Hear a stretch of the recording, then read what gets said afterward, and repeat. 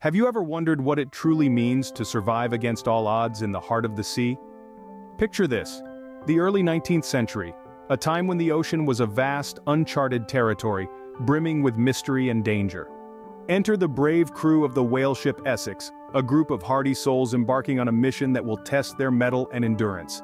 From the quaint and bustling island of Nantucket they set sail, their eyes filled with the promise of adventure and the hope of prosperity. Their task, to venture into the unknown, to hunt the giants of the deep, the majestic and elusive sperm whale. Their spirits are high, their hearts are stout, and their will unbroken. They are ready to face the challenges the sea might throw at them, or so they believe. Little did they know, their journey was about to take an unexpected and terrifying turn. What happens when man's pursuit of nature's bounty awakens a monstrous fury? Imagine the scene: a calm day at sea, the ship's crew is busy at work, oblivious to the impending doom lurking beneath the surface of the azure ocean. Suddenly, the tranquility is shattered by the emergence of a creature of gigantic proportions, a sperm whale, a titan of the sea. This is no ordinary whale. It's a behemoth, a leviathan, the embodiment of nature's untamed power and wrath. The whale's attack is swift and brutal. The ship, once a symbol of man's mastery over the sea, is reduced to splinters in an instant. The crew, once confident in their dominion over the natural world, finds themselves at the mercy of the very creature they sought to exploit. This encounter illustrates the eternal struggle between man and nature. It's a stark reminder of our place in the grand scheme of things. We may believe we have tamed the wilderness, but nature always has a way of reminding us of our insignificance in the face of its raw power. The whale's wrath leaves the ship in ruins, and the crew stranded in the middle of the vast ocean, miles away from civilization. The once plentiful bounty of the sea now seems a distant dream. The men are left with nothing but their survival instincts, their courage, and their determination. It's a dire situation, one that would push even the bravest souls to their limits.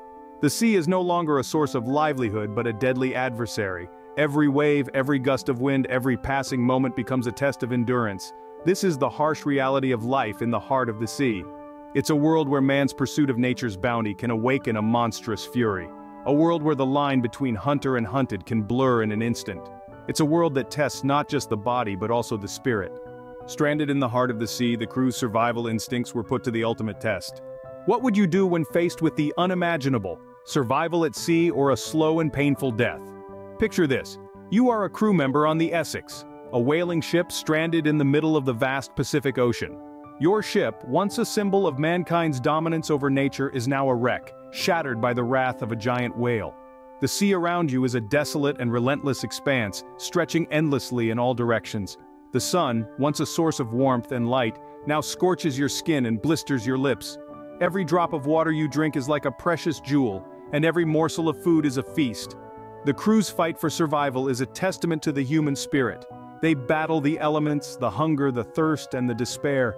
They cling to hope, even when it seems there's none left.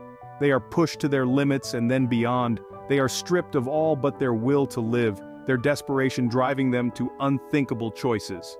The themes of survival and desperation are prevalent throughout this harrowing ordeal. The crew doesn't just battle the sea and the elements, they battle themselves, their fears, their doubts.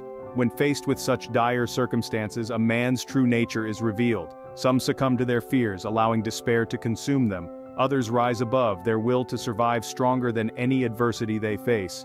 But in this test of survival, the human spirit shines the brightest. It is the spark that keeps them going, the fire that refuses to be extinguished. It's their will to live, their refusal to surrender to the merciless sea. It's their unity, their camaraderie, their shared struggle that binds them together, makes them a family. The struggle for survival in the open sea is a stark reminder of our insignificance against the might of nature. It's a testament to our resilience, our adaptability, and our sheer stubbornness to not just survive, but to live. In the face of despair and death, the human spirit fights to endure. How does one carry the weight of such a harrowing tale?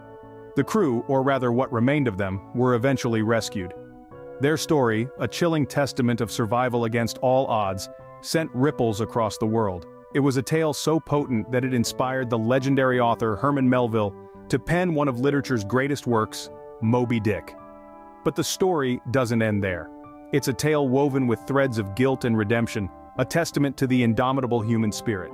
The crew's guilt, a heavy shroud that threatened to drown them, found its redemption in their survival and the sharing of their story. The tale of In the Heart of the Sea is a testament to the power of storytelling. It's a reminder that even in the face of nature's wrath, the human spirit remains unbroken. It's a story that continues to resonate, echoing through time. Their tale, etched in the annals of maritime history, serves as a grim reminder of man's relentless pursuit and nature's unforgiving wrath. What are the timeless lessons from In the Heart of the Sea? This movie isn't just a tale of survival against the odds, it's a rich tapestry of themes and lessons that resonate deeply with us even today. The destructive power of obsession is portrayed in a stark, haunting manner. It's a stark reminder that an insatiable thirst for more, when left unchecked, can lead to our downfall. It's a cautionary tale of how our obsessions can blind us, not just to the beauty of what we already have, but also to the potential dangers that lurk beneath. The film also pays tribute to the resilience of the human spirit.